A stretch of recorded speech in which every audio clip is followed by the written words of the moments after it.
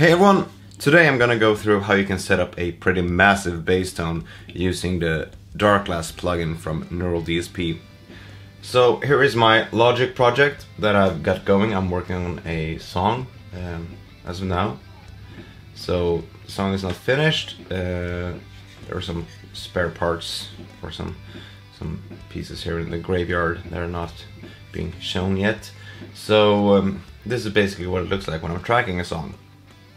And here's the bass track.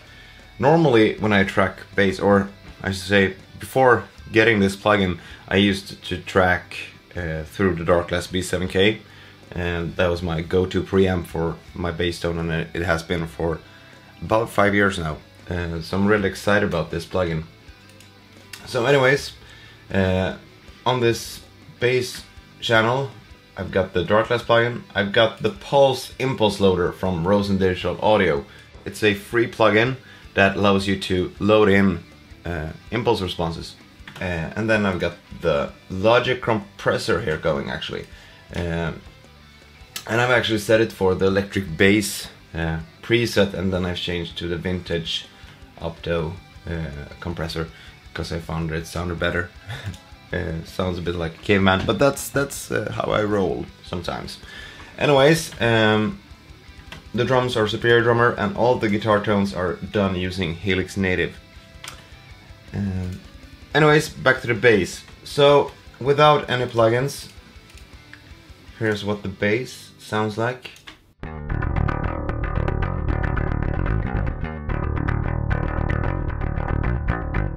So it's a pretty nasty tone already. It's the Yamaha Attitude Limited 3 Billy Sheehan signature model. I'm hitting it pretty hard, so the dynamic range is pretty much all over the place, so that's why I need a compressor. I should probably work on that. Anyways, so the Darkglass plugin from Neural DSP has just been updated, and they've added quite a few presets from some great players and some great producers. And I actually just loaded in the Alex Webster preset. I'm a huge fan of Alex Webster and his playing, and I really enjoy his tone. So I loaded in his preset, and it was pretty much good to go right from the get-go. I can show you. I'm gonna engage the impulse loader and the compressor as well. So here's what the bass sounds like with these little things on it.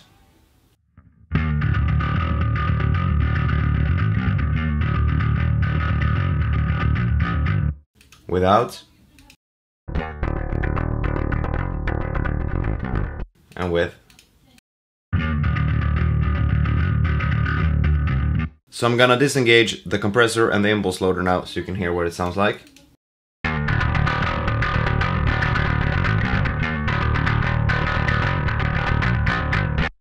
So it's a bit nastier without the impulse loader, which smooths out some of the high end. So engage that again.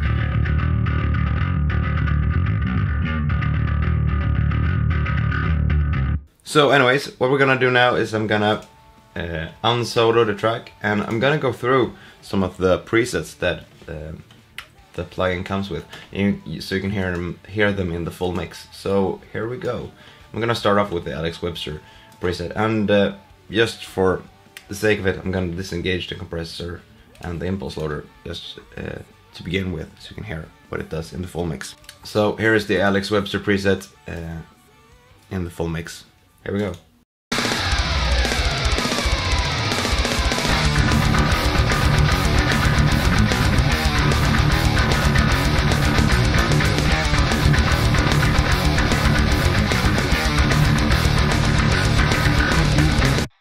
And now with the impulse loader and the compressor, so here's what you get then.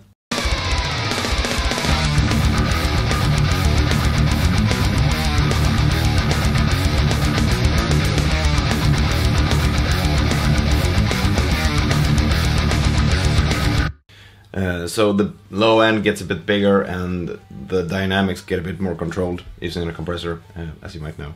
So what I'm gonna do now is that I'm gonna hit play, and I'm gonna go through the different presets that the plugin comes with, so you can hear what they sound like in the full mix. So I'm gonna start off with the Ermin Hamidovic Distortion 1 B7K Ultra. So here's what that sounds like in the full mix. Here we go.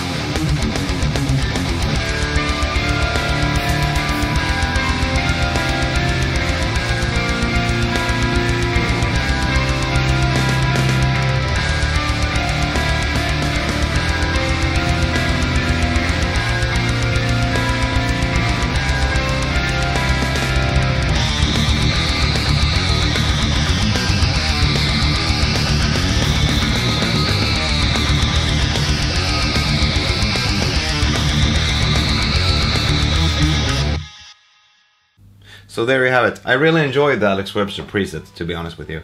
It really fits my style and the tone that I'm after. So what I'm gonna do now is that I'm gonna set everything at noon, and I'm gonna go through the song again, and I'm gonna tweak the tone out as it's playing. Okay, here we go.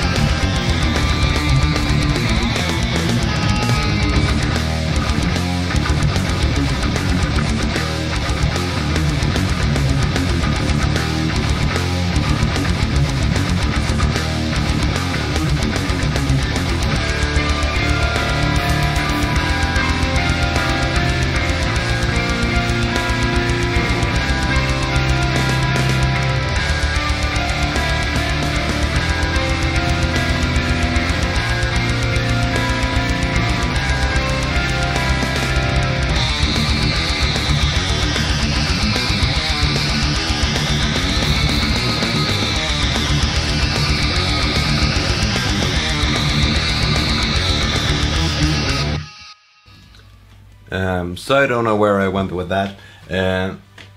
One thing that you probably notice is that the low mids really help the bass cut in a track like this. One thing that you can keep in mind if you find that you don't have enough bass in your bass tone is that don't go for the bass knob as much. Go for the blend knob. Dial back some of the blend, and you'll find that you get a lot more bass in your tone from the clean one.